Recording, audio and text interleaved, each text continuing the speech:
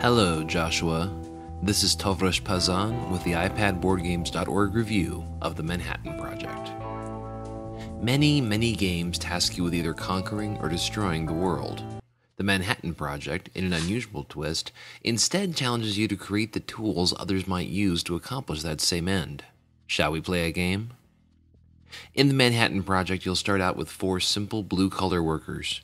You're charged with nothing less than leading your nameless nation in designing and executing a better nuclear weapons program than any other of your up to 4 nameless opponent nations.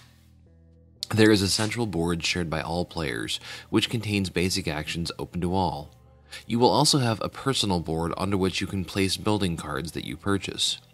Each turn, you may place one of your workers on the central board, and as many other workers as you legally can. There are 3 different types of workers, and while they have no inherent abilities, different tasks will require different combinations. The kinds of actions you can trigger from the various buildings fall into 4 broad areas: resource production, yellow cake in mines, radioactive fuel in refineries, aircraft or money in factories; education, converting workers into other workers; aggression, damaging opponents' buildings or utilizing them yourself via espionage; and construction, repairing attacked buildings, building new ones, designing and building bombs. Most actions will require either a specific worker type, a specific resource payout, or some combination thereof. The goal here is to balance what you're producing so that you can always fund your next phase. You need engineers to power mines that produce yellow cake. You need scientists to refine it into fuel. You need both to build bombs. You need money to support the infrastructure to build all of the above. You also need to make sure you're building enough of an air force to make yourself a credible threat, and/or to defend against other credible threats. In a neat twist on the worker placement genre, you can use espionage to take advantage of your opponent's hard work. Each time you take an espionage action, it increases the number of workers you can utilize as spies.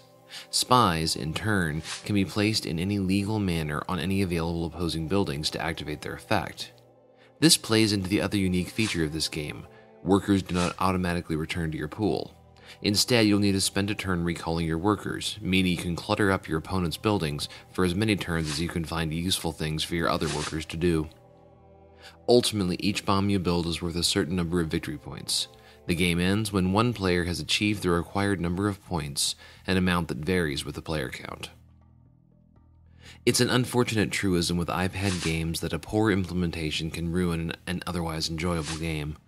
The Manhattan Project, unfortunately, is a stunning example of this harsh reality. There is no tutorial at all in this app, and the game is deep enough that it could certainly use one. Even so, the inclusion of a good manual can forgive a lot.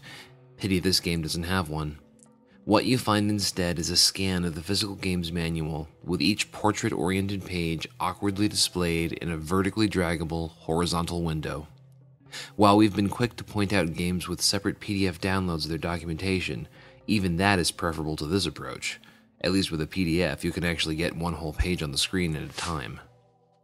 This could be overlooked if the game interface itself was coherent, but it isn't. Workers must be positioned incredibly precisely on valid spaces to trigger their effect. If you don't position them just so, nothing will happen. It's even possible for a valid placement to overlap an invalid one, as the app's reaction to invalid placements is inconsistent at best. Some actions require positioning of multiple workers, but the game gives no indication of whether a worker has been positioned correctly or not. It just sometimes works when the second, or third, or fifth worker is dropped into place. Nothing in this game seems to have a fixed position at any time. When you return your workers, they simply jumble into a pile on your board, forcing you to move them carefully one at a time to dig out the one you're looking for. Purchased buildings will default to a logical position on your board, but are then movable, even with a worker on them, and will not be playable if you try to drop a worker on them when they are not in their home slot. Add to this the fact that the interface will frequently drag around instead of letting you manipulate the object you thought you tapped. Top it off with the fact that some resources are tracked via counters on score tracks, while others use physical representations of units, which are then summarized in your avatar window. The whole thing becomes an inconsistent and incoherent mess, further hampered by the fact that when you select an option in a dialog box, your selected item shrinks instead of growing, an illogical design choice that you'll never really quite get used to. The game supports both offline and online play, after a fashion. Offline play offers only a single level of AI, and it's not very challenging. Our reviewer's first game for this review was also his first play of the Manhattan Project ever, and he didn't so much defeat the AI as crush it completely. Online gameplay utilizes a private server and has no lobby. Your options are either to create a game with a specific name or join a game of a specific name. Online games thus require that you contact all your players ahead of time, create the game, use a different device to contact your opponents with the name of your game, and then wait for them to show up. We don't actually know if asynchronous play is supported, though we doubt it, because we could never find a group of opponents willing to go through this song and dance to help us test, at least not ones in convenient time zones.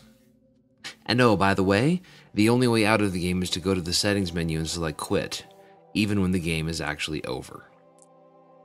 The Manhattan Project is the result of a failed Kickstarter and was nearly a year in the making once that venture failed. Frankly, we wish it had stayed failed.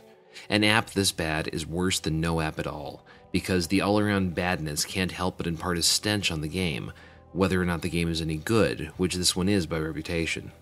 At least until the usability of the app side of the equation gets a significant overhaul, we're afraid we're going to have to agree with the Whopper computer from the classic war games. The only winning move is not to play.